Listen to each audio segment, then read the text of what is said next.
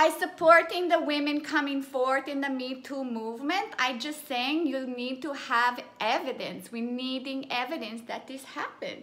If I was going to be raped, for example, or assaulted, I would simply bring my own rape kit to have evidence. I would hire my own detective to be on the spot when a rape happened, and my own documentary crew.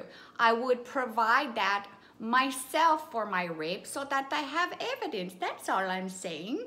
Just have evidence so we could believe you. So next time you're going to get raped, just simply take a responsibility to bring your own rape kit, your own private detective, your own documentary crew. Something so we could believe that this happened. That's all.